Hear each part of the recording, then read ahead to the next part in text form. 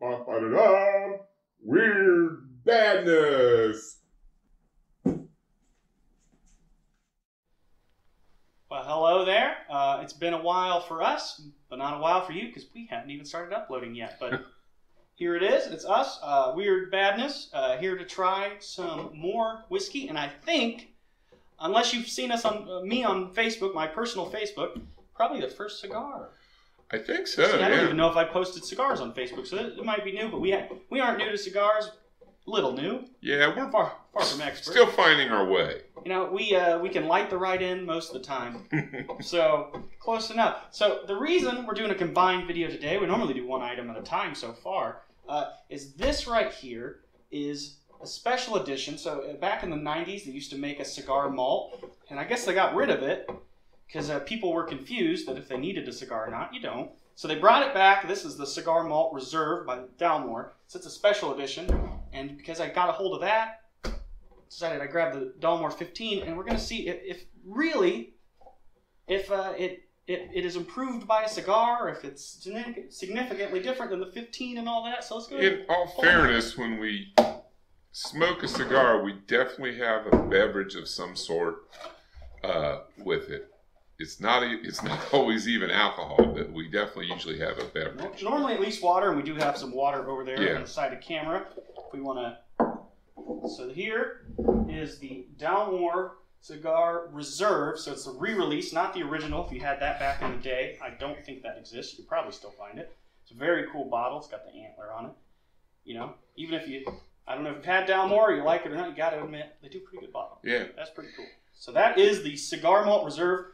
They're kind of secretive about it, between 10 to 15 years old, and it's a little bit maltier than their regular Dalmore formulation, they say.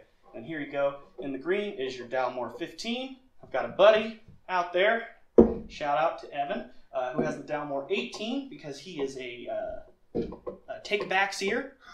He's a slacker, man. He's a slacker. We were supposed to split the bottle, and then he wanted to keep the whole thing. So shout out to him for betraying my trust.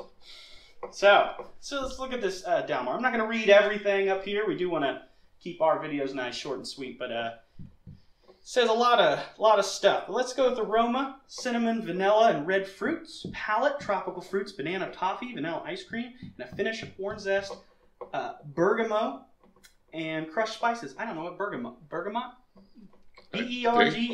Spice, but you can look it up. Let's not dilly-dally since we have 4 things to do. I'll go ahead and... Well, you can go and look that up. I'm going to go ahead and... We'll just split the glass so we can do the... Woo! And now, we've both, as you can tell by the bottle, this is not how they come. They have been opened and drank before. I just put them back in the bottle boxes because they are cool boxes, especially this. They did it right with Cigar Reserve. I mean, that's way cooler than just a flip top. So, you know, if you're going to do it, do it. You got any info on that bergamot? Yeah, it's a plant. It's used in tea, essential oil. Well, no idea what it smells like, but apparently it's got a finish like a bergamot. Plant looks like. And so, what are the cigars we have here, Mr. Sir? I guess it's considered an herb. These cigars. I got the. We Taino have 2 cigars. It's a Taino. It's produced by Serino Cigars. According to this, the tasting notes are cream, cedar, honey graham, a subtle mocha, and a subtle pepper. The wrapper's Ecuadorian Habano. The binder is Corojo 99. Excuse my pronunciation. The filler is Nicaraguan, and it's a 6x52, so it's a little slimmer, longer cigar. It's slim, longer. Probably not a super long smoke because it is slimmer, but a decently long smoke. And it's got a closed foot. Just noticed that. Cuts pretty well. And he was saying they smell very similar. Yeah, they have. This is brighter, kind of more hay-like. Yeah, that's the FQ. This is a little deeper. Phenom, Robusto, number one Robusto. It's subtle spice. Doesn't really say what the spice is. Cream, nuts, mocha, and citrus. The binder is Ecuadorian Connecticut. I'm sorry, the wrapper is Ecuadorian Connecticut.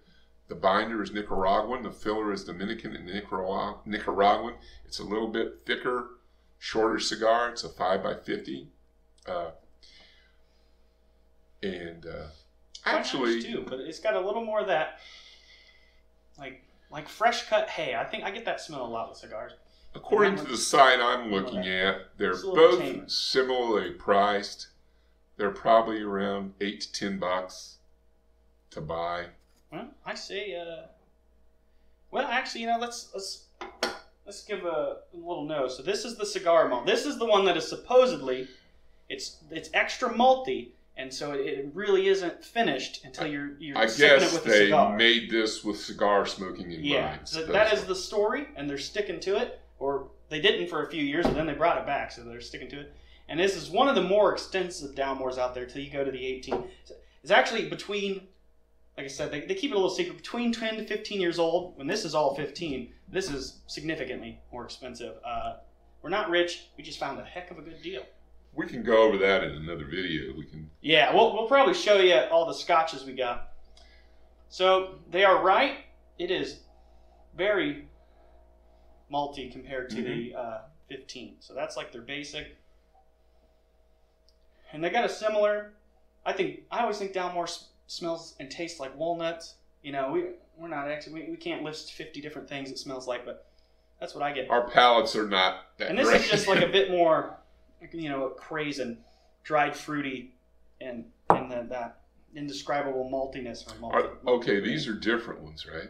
Yeah, and now I'm making sure I'm not getting them confused. That's the 15. That's the 15. If I switched them on camera, that's... Yeah, there's definitely a difference. I can keep this on the left, keep that on the right. Yeah, well, gotcha. I'm going to go ahead and get my... I missed that. cigar. Yeah, I almost switched them there. And if I did, that'd be really funny. But these are significantly different enough that I think I could... Yeah. If I can... I did pick out Knob Creek and Booker's. It's my little electric cigar. I'm pretty proud of myself there because I did a live stream a long time ago on Facebook and I get almost every whiskey wrong. That's right when I started.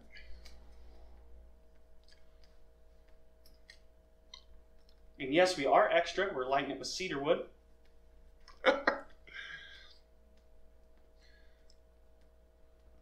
Technically, I believe it's red cedar, which is not cedar. A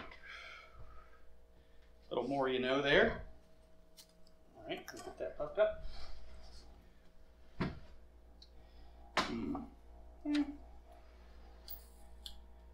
I was talking too much. Little could be a little more lit up here. Okay, a little extra piece here. I'm gonna go better light. Very cool. That was a present from your brother, wasn't it? Mm-hmm. I believe it's dead.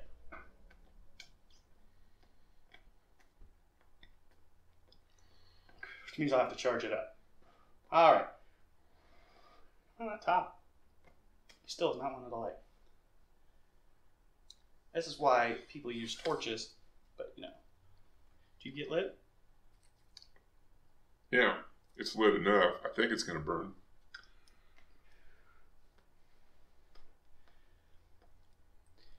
Your center's lit there. Well, yeah, I know. Let's not dilly-dally. We will probably leave and come back and let you know how the cigar's finished up and maybe light them a bit better, but this is mostly about testing their claim that you just need a cigar with this malt. It's just not right. And though we have had this, I don't believe we've had it with a cigar. I just remember that one being quite a bit different from the 15. Yeah, they are for, I'm assuming similar recipes. Oh, I didn't say. So the regular Dalmore, you got an aroma of orange marmalade, cinnamon and nutmeg, palate of mandarin, vanilla, ginger, and crushed apples, and a finish of peppery spice and oak. So, quite a bit. They describe it as quite a bit different, and you know what? I would agree with them. I doubt I could pick out all those flavors, but they are different scotches for what is, I'm assuming, it's made in a similar place, probably similar recipe, similar style of scotch. I'm not quite sure. Oh, it's a Highland single malt, so from the northern area of Scotland. Huh. Say cinnamon and vanilla is what they're claiming. See that?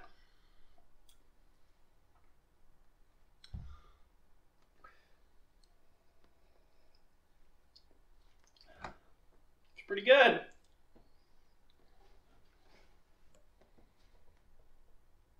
I keep looking at the camera. I suppose I should, when I need to speak up, should look over. The mic is over there if you can see it. See, so there's two philosophies with pairing Scotch and cigars. Do you go double down on the smoke, so you get your, obviously, smoky cigar. They're always smoky. You get a nice smoky Islay, and you just reserve yourself to being smoked. Or do you get something like this that's kind of like overly malty, and you balance it out yourself? My philosophy for this kind of stuff is pretty much you got to figure out what you like, and you got to kind of, it's fun to reach out and try new things, but pretty much once you find something you like, you're probably going to like that. I might run and grab some Octomore and we can try. That's the most peated, at least by the chemical given off by peat, the most peated smoky Scotch in the world. I got to say that Scotch does complement the cigar pretty well. But I kind of... It definitely, with the smell of tobacco in the air, it smells a lot better. It's because it's a little kind of like overripe fruit. It's a little strong. And it definitely smells better. And I'd say it tastes more like a standard Scotch when you've got the taste of smoke. I thought without the cigar, it was a little sweet. It's a little... If you're not a Scotch drinker, it's probably not going to taste sweet at all to you. But if you're used to Scotch, this one is almost kind of like just sitting there drinking a glass of like heavy port. There's almost too much in the world of Scotch compared to maybe an actual port wine. Nothing like that. But it was very heavy compared to this. Let's see how this fares up.